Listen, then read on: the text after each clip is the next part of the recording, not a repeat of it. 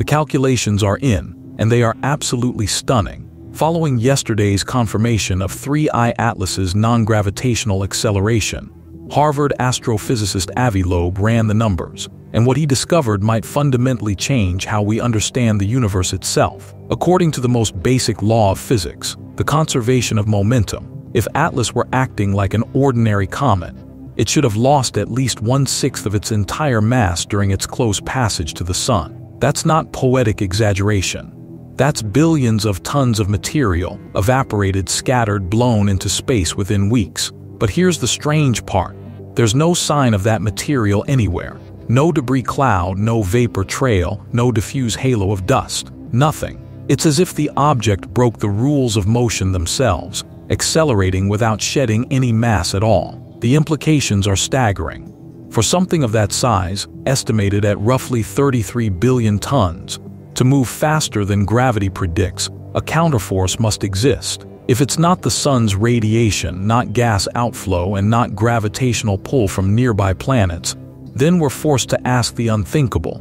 What exactly is pushing 3I Atlas, and could it be deliberate? The turning point came from Chile's Atacama Desert, home to the Atacama Large Millimeter Array, or ALMA, one of the most advanced telescope networks on Earth. On October 29, 2025, when 3I Atlas reached perihelion, ALMA detected that the object was 4 arcseconds off from where it should have been if it were following a purely gravitational path. 4 arcseconds may sound microscopic, but in cosmic scale that's enormous. It's the kind of deviation that can only be explained by an external force, something besides the Sun acting on it. ALMA's precision is unmatched, so the data were double-checked, triple-checked, confirmed. The offset was real. Loeb applied the laws of momentum conservation to calculate what this deviation meant for a natural comet. His results were crystal clear. For a comet of Atlas's size to shift by that much, it would have to eject at least 5.5 billion tons of gas and dust, roughly the mass of Mount Everest, within 1 month. That kind of mass loss would create a tail so bright it could outshine Venus, yet nothing of the sort has been detected. The Webb Space Telescope, Hubble, and ground-based observatories all confirm the same thing. There is no visible cloud. The sky around Atlas remains eerily clear. This is the missing mass problem.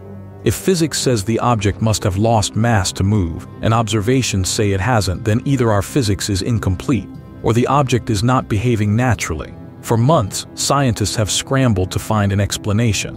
Could it be a new kind of sublimation, an unknown volatile, some optical illusion caused by angle or lighting? Every model fails. The data remain consistent. Atlas is accelerating without mass loss. Earlier readings from the James Webb Space Telescope had shown Atlas behaving normally, a calm interstellar visitor with a slow, steady outgassing rate of about 150 kilograms per second. Nothing that could account for an acceleration of this magnitude. But suddenly, near perihelion, its motion changed. It was as if something inside it switched on. The object began accelerating subtly but unmistakably, away from its predicted course. Not randomly, not erratically, smoothly, controlled. If Atlas were truly a comet, this kind of acceleration should be accompanied by bright emission.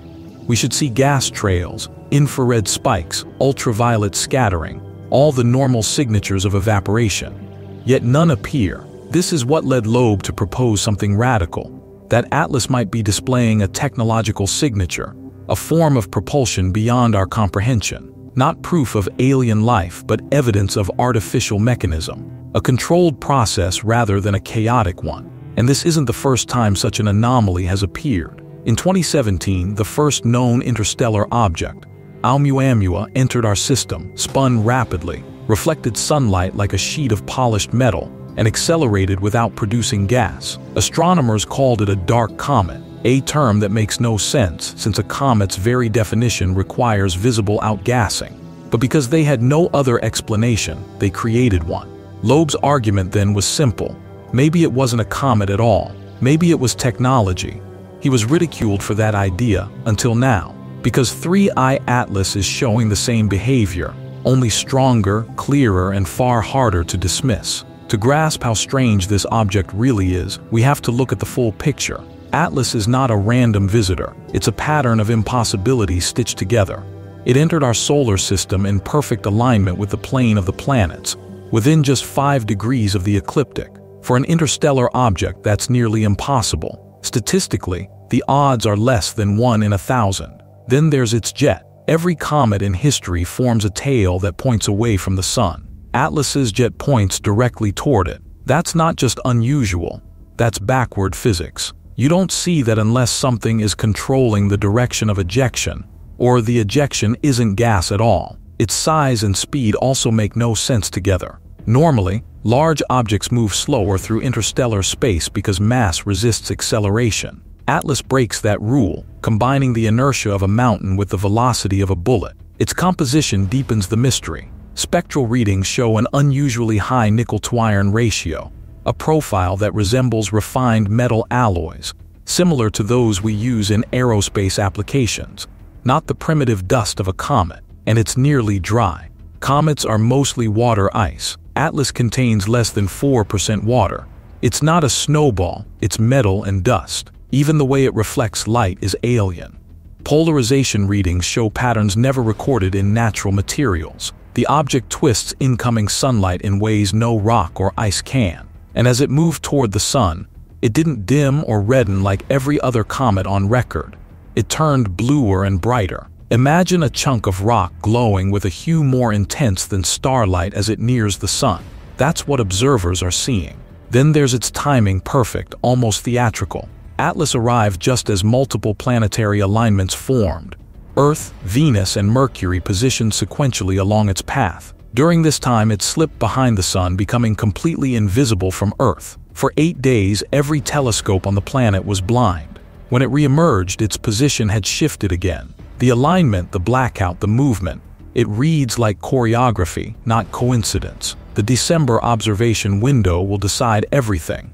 On December 19th, Atlas will make its closest approach to Earth, roughly 269 million kilometers away. Hundreds of telescopes, Hubble, Webb, ALMA, the European Southern Observatory, the International Asteroid Warning Network, will all focus on the same coordinates. If the natural hypothesis is correct, a massive cloud of dust and gas will become visible as the object continues to shed mass. But if that cloud never appears, and the acceleration continues, then the only viable explanation left will be technological propulsion. And here's the key point Loeb emphasizes. This isn't a popularity contest. Science doesn't bend to opinion polls or headlines. It follows the data wherever they lead. For months, science communicators online have mocked the possibility of technology, claiming it's just a comet. Yet none of them have explained the acceleration, the missing mass, the antitail, or the polarization anomalies.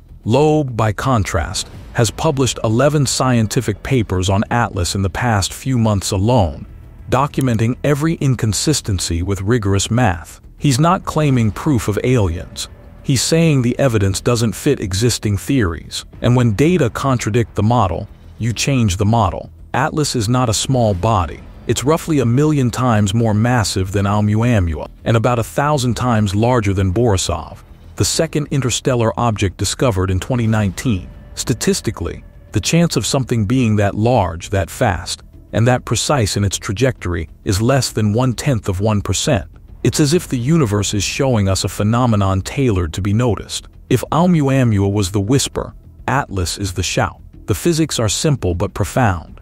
To accelerate, an object must exert force in the opposite direction, Newton's third law. For a comet, that force comes from evaporating gases, but Atlas shows no such release. Its acceleration is therefore non-gravitational, a euphemism scientists use when they have no idea what's happening.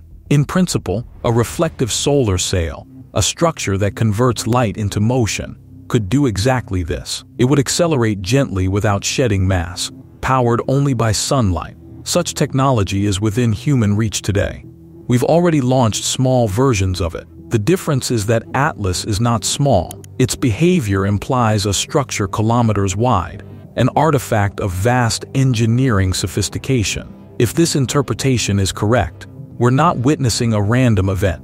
We're witnessing technology operating right now, within the solar system, in plain view of our most powerful telescopes. Not ancient ruins, not radio signals from light years away. a working craft or something that once was one, crossing through the inner system on a trajectory that defies natural explanation. The next few months will determine which story survives. If the expected gas cloud appears in December, Atlas will be remembered as the strangest comet in history. But if the sky around it remains clear, if we see acceleration without loss, propulsion without exhaust, then this will be remembered as the moment humanity confirmed we are not alone. The countdown has already begun. Observatories worldwide are synchronizing their schedules. Every photon that leaves Atlas between now and January will be recorded, dissected, analyzed. Somewhere out there, an object the size of a city is moving under a force we cannot explain.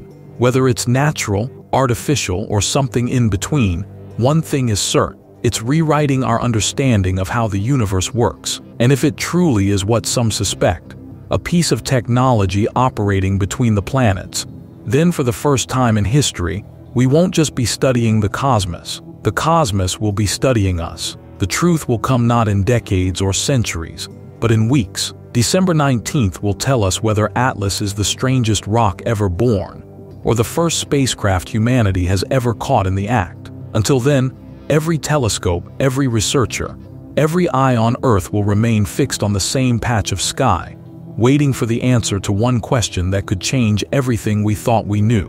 What exactly is 3I Atlas?